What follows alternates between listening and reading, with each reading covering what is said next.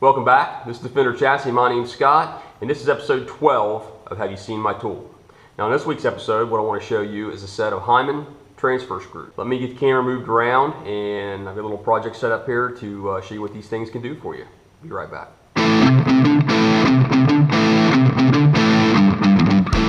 Alright, so before we take a look at these, I'd like to show you a couple other things. Maybe you're already aware of them, maybe you're not.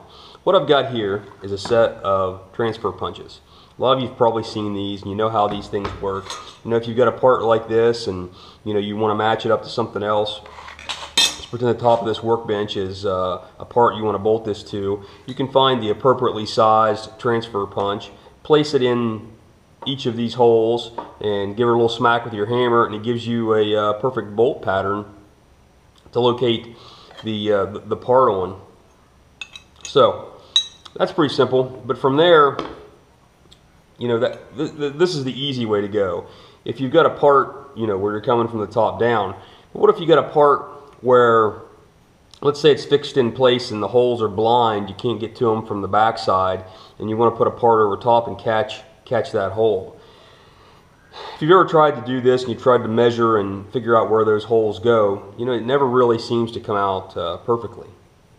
So in that event, that's where these Heimann transfer screws come in.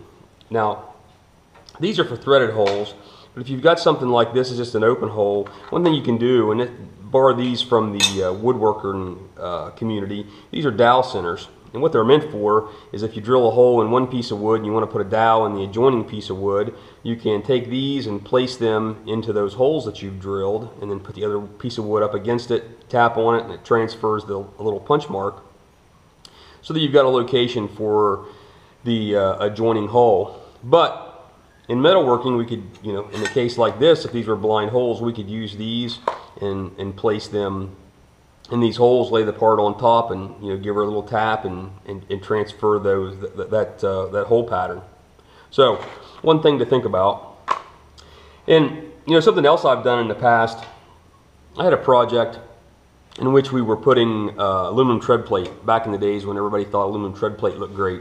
We were overlaying some, I believe it was a wrecker bed with aluminum tread plate, and there were some bolts that we couldn't get out, or we didn't want to get out. We just wanted to put the tread plate right on top, and so we needed to drill a clearance hole for that bolt to pass through.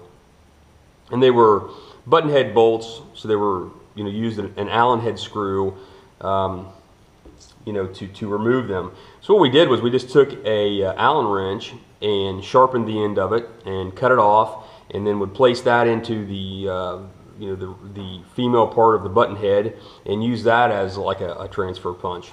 So that's something to think about as well. But hey, let's move on to these Heimann transfer screws, which is what the video is really about. Now, these things are made in Urbana, Ohio.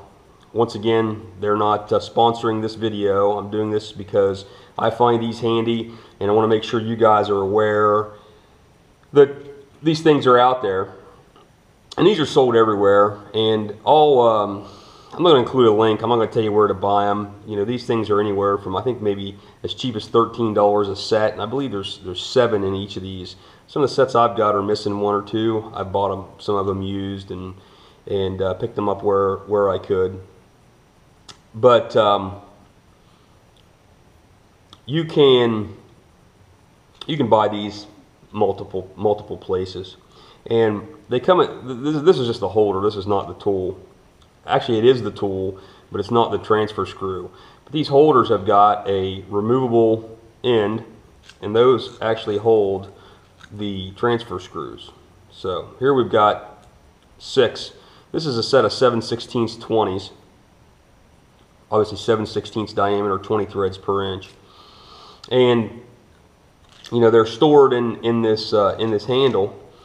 And what's handy about this, for one, it would be hard to keep track of these things, but the handle itself actually acts as a tool. You see here, there's a hex end there which correlates with a hex here.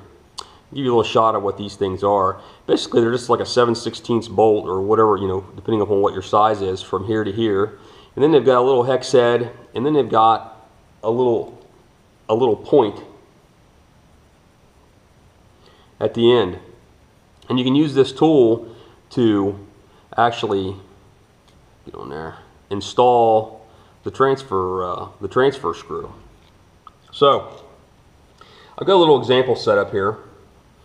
I grabbed the wrong one. I need 3/8/16 is what I need. So let me grab a set of 3/8/16.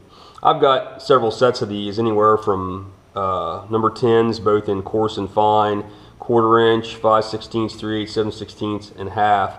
I think these go down as far as a number 4 screw, and they go up as large as 3/4 inch. And they're also available in metric, of course, if you need that kind of thing. So let me get one of these out. Once again, this is a set of 3/8/16.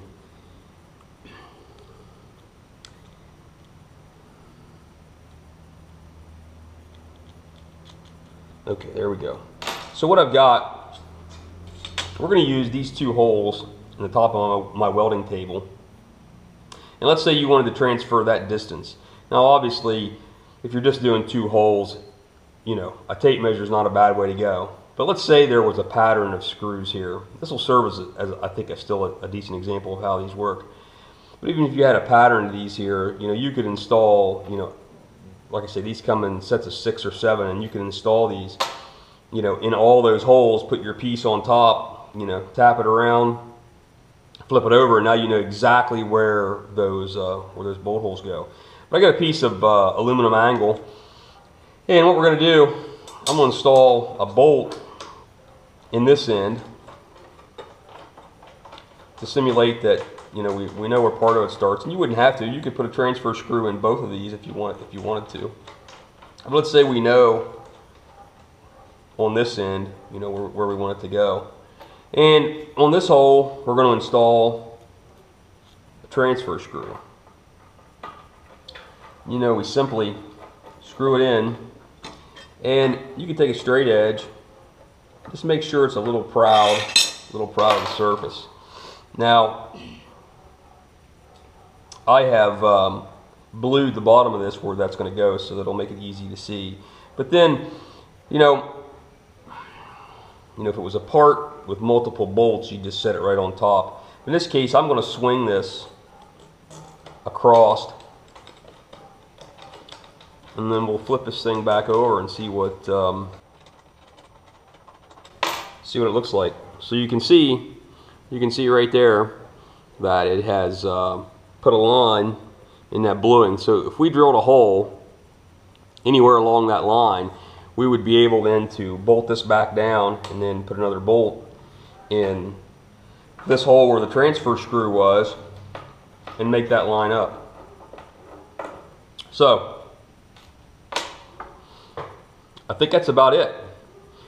You guys know the routine. Appreciate a thumbs up, comment, subscribe, and I will see you next week, I guess, on episode 13 with a different tool. So hey, thanks for watching. See you.